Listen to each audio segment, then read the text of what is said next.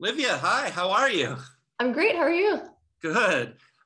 So your movie, The Outside Story, feels like such a love letter to New York, uh, Brooklyn Mhm. specifically, and you're Long Island, in New York slightly in the past, but still feels so entrenched in New York. And your first movie, what was it like to shoot? It was a lot of fun. I had a lot of fun. I mean, this was my first movie, so it was a great experience. It was also because it was filmed in Brooklyn. It was filmed towards the end of the year, and it was cold. It was cold. So the best part was like in between scenes, they would have those little little hot pockets. So they would put in your like pockets. They would put them anywhere to keep you warm. But that was really fun. The entire movie was a blast to film. And you get to play the piano. You're a piano virtuoso, and that's actually you playing. And that song, I think Bach, a Bach song, whatever it was. It's yeah, I think my character said it was Prokofiev, Right. but I don't know. I don't know. I don't know exactly. So I think I'd read that you do play piano. You sing, you dance, play the piano, but at the time you were feeling it a lot more. You were really into it, memorizing the piece. It seems like everything you do when you're acting, I've noticed, you have to feel it. You have to be yeah, in you that really moment. do. Yeah, you really do have to feel it. The biggest thing for me is getting in the character's head because at least when I'm preparing for a character, if I can think like them, then I've got like 75% of it out of the way. Because if I can think like them, then I can feel like them. So that when I was preparing for Elena, really getting to memorize the piano piece as best as I possibly could was a big thing. So there were piano lessons until the actual day where I was able to play certain parts, but the song was so difficult, like my hands were too small to reach the chords. So certain parts it was just me trying to be accurate, and then other parts I was like, okay, this part I can do. You described your character. You said you're a little more Duke. You said is more outgoing, but inward at time, Mhm. and Elena, I mean, very different. Um, Maybe doesn't seem to get along too well with her mother. Not quite eye to eye, maybe. Yeah, Elena, it's almost kind of sad. It's almost like Duke's extrovert. She's like an extrovert, but she also enjoys her alone time. But it's almost as if Elena doesn't really have a choice because she doesn't really have a healthy relationship with her mother. Her mother is extremely overbearing and she requests a very insane amount of discipline. It's really unrealistic for Elena. But because of that, it's almost trained Elena to be an introvert, and she kind of is just used to bearing her feelings deep, deep down to the point where she's just lonely. So she doesn't really have anyone to make real friends with. So, do you think that within the story, within outside the story, it makes sense for her to be an outsider, to be outside, to want to see Exactly. a friend? Um, her outside is almost like her escape because she knows that she can't escape her mother per se, but she knows that it can give her a break because since she's so closed off, it's almost like the only person that will really ever get her is herself. So when she's alone, it's like that's where she's the most comfortable. So, Brian Tyree Henry, who plays Charles in this movie, another one of my quarantine watches, not making this up, after Better Things, which I devoured, I went straight to Atlanta, which also I had Nice. seen, and I felt really, really surprised because again, another show that I quite quite enjoyed, and like a blind spot. Like, why haven't I been watching this sooner? And I think you had said that you had met Brian Tyree Henry at an Emmys party, and he said that one day maybe you'll work together. And the first day on set, he said, "I remember," and there it was. That's yeah, that's actually exactly what happened. We were briefly introduced. We just started talking a little bit, and then he just said, "No, we gotta work together one day. No, we're gonna work together one day." And I was like, "All right, yeah. I mean, listen, I'm up for that. That sounds like fun." And then on the first day of filming, he went, "I knew it. What'd I tell you?" So it was a lot of fun. It just feels like a real home, like a slice of life movie, but also really powerful. What do you Yeah, what do you like about projects like this? yeah, what I love about it is it's such a simple thing. Like it's happened to everyone. Everyone's at one point gotten locked out of, whether it be their room, their house, they know the feeling of absolute no when you get locked out and you can't get back in. But it's so much worse for Charles because that's like his safe space. That's his world. His entire world is inside his apartment. And he does everything he possibly can to stay inside. So he's completely like out of his comfort zone when he's, when he's interacting with people that usually would never meet, never want to meet. But it's almost like he's discovering a whole new world. So you know what it's like to go there as an actor.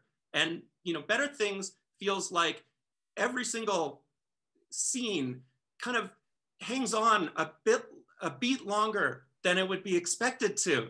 And you really feel it when you're watching, or at least I do. I can think of specific episodes and scenes that hit me, but I'm curious for you.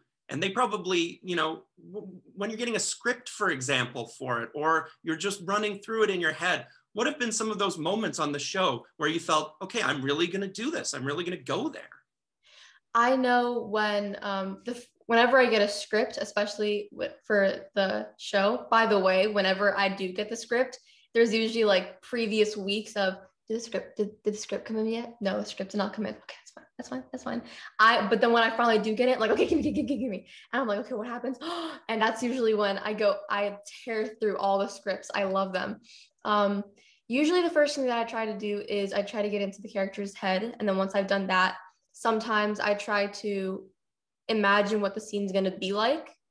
And one of two things will happen. It'll either be exactly as I imagined it, or it'll be completely different. And I'll be like, oh, that makes way more sense. That makes way more sense. But I know that the scenes where Duke sees her grandpa, I loved that because how she felt, she wasn't trying to show, and there was scenes where Duke sees a sad lady in season 2. When she sees them, she doesn't try to show that she's like scared, like she's not screaming and she's not like going insane, but she feels close and connected to her grandfather. So I really loved those scenes because it showed their dynamic. One of the key episodes for me for the past season, I found it was a season 4, was DNA, where there was a bit of a screaming match going on between Max and Sam. And it just, I don't know, something about that one. Anytime you're sort of together in that house, the house is such a character as well. It must be incredible, first of all, to shoot in that house. Mm-hmm. But, how does it feel when you're playing scenes, or maybe even on the periphery? But what your show does so well is it includes the characters that aren't necessarily front and center, or they interact too. What's it like to do big set pieces or scenes like that? Yeah, what I love about those type of scenes, and what you mentioned before, characters kind of like drift like through the show, is it's like life. Like life isn't, and one thing that a lot of questions that we get asked is like, when are you guys going to go back to that? And it's like, we don't really have to, because that's life. Not everything's going to be, tied in a nice little neat ribbon and a bow, and like that's finished now. Like that's not life. So that's why I feel like that's what I feel like this show does best, is it's raw, it's real, and it's relatable. What do you like most about this as your first movie? I mean, I have to go back to what I said before. I love how it's such a simple thing, like getting locked out of your apartment, but how it's portrayed as this huge, like transformational journey for Charles, because it's almost showing you in his eyes how big a deal this is for him, because he is not in his element at all. He is completely lost and he's experiencing all these new things. So that's, I'd say, have to be one of my favorite things. So with the series and the movie, you seem to really feed off of the energy of your scene partners and give it back to them. Who have been some of your favorites to work with, and what do you feel like your sort of, what energy do you feel like is best when it's thrown at you and you're giving it back? I mean, they're all so different, because I know Celia, who's incredible. She's always very spontaneous. So if there's, as I mentioned before, if there's a part that Duke's supposed to be shocked, there was actually a scene where Duke's supposed to be shocked because she whispers something in her ear. And I don't know if you guys ended up hearing what she says, but like, I remember she said something so shocking, it literally made my mouth drop. that was my real reaction. Pamela is very similar. She's usually spontaneous a lot of the times, but because she's also the director and she has the idea of what she wants in the scene, it's really cool because she can almost like guide you through the scene on, she can like give you the energy that she wants in the scene, which is really cool. And Hannah and Mikey as well, they're amazing when it comes to that. You were saying about Duke and falling into the character. How do you feel like she's different than you or the same as you? I feel like Duke, I feel like the similarities that I noticed in the very beginning is we're both innocent-ish. However, I will say that Duke, as she grows up, she may fall into the pattern of, you know, the people call it like the teenage years or whatever that is, but people, she is growing up and she is beginning to grow up. I know that one of the differences that I used to find right away is her clothes. We were very different with our wardrobe. Although I do sometimes will be like, I get to wear this today. This is really cool. Wait, this is really cool. So I gotta appreciate the wardrobe as well. Yeah, that's what I would say. Do you think that Duke is the favorite? And I think Duke knows it. I think Duke knows that she's the easiest when it comes to her mother, because Duke sometimes feels the need to play like the protector of her mom when her older sisters are being mean, like being bratty. But because of that, I think she kind of sees that her mom likes when she does that.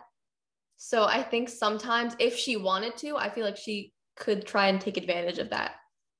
So your movie, your show, as I said, hit me in the feels, very much affected by the work that you're doing. How about yourself? What have you enjoyed watching? I mean, I've enjoyed watching, my all-time favorite show, if that's what you're asking, is Lost. The show Lost. I love that show so much. I also love Once Upon a Time. I loved that show. I went right through that. I love the whole fairy tale with a twist. I love that. It's similar to a book series that I love called The School for Good and Evil. It's kind of like the same vibe as Once Upon a Time. It might be hard to actualize one, but what would be sort of a dream project or a dream role or something you haven't had a chance to do yet that you'd like to? Honest dream role? I mean, I would honestly love to do any role where I can do what you said, like make people feel something. Any role like that. If we're talking like dream role, maybe like Doctor. I love Doctor Who. I know I'm gonna sound like a nerd when I say that, but I love Doctor Who. And it's probably gonna sound cliche playing a superhero. That's just so cool. I just feel like it's just cool playing a superhero.